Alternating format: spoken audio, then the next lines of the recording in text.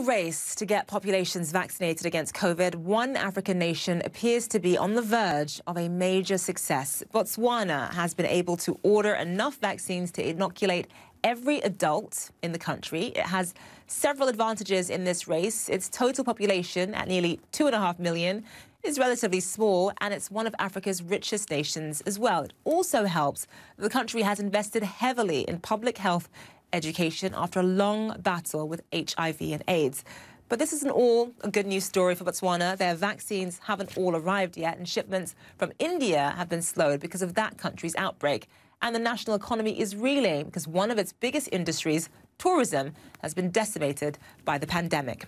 Time now for the exchange, where we take a deeper dive on Botswana and the lessons we can all learn from its handling of the pandemic. A short time ago, I sat down with Botswana's president. Our conversation began with a discussion about India's terrible COVID outbreak and how it's impacted Botswana's vaccine supply. Take a listen.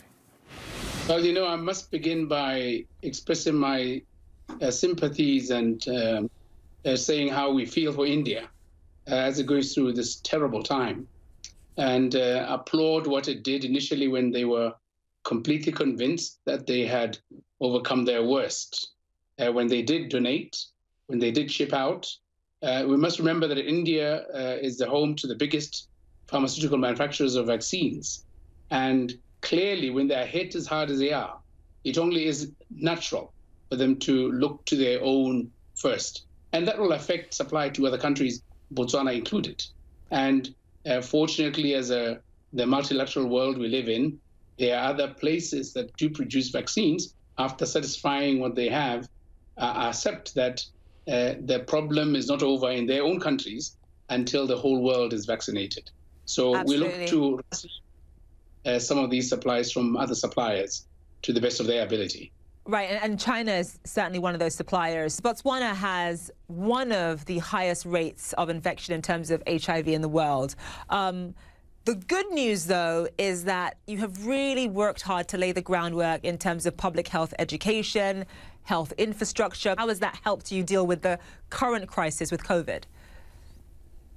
I couldn't imagine us trying to do it without that benefit of such infrastructure. We developed this capacity by mobilizing the population to enroll, emotionally into this. And then the structures were put in place to distribute, to provide psychosocial support and counseling, which includes psychosocial support for enrolling and the mitigation that goes on. It's multi-layered. It's at community level, family level, it's at a sub-district level, sub-national level, it's at the national level, and it's multi-layered. So we are very determined to borrow on, springboard, and really push through on the basis and on the strength of our past experiences with HIV and AIDS. Just want to pivot slightly now, turning to Mozambique. Obviously, Mozambique has made headlines in the past few months because they have a massive ISIS insurgency in that country. How concerned are you about regional security if the ISIS threat in Mozambique isn't quashed right now? Any iota of threat to any part of Mozambique is an ominous threat to the region and to global peace and security.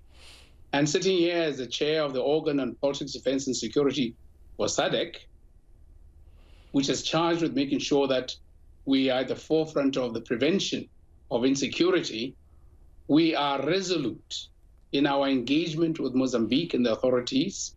We are resolute in our engagement with one another to help Mozambique as a sovereign nation state to deal with this insurgency.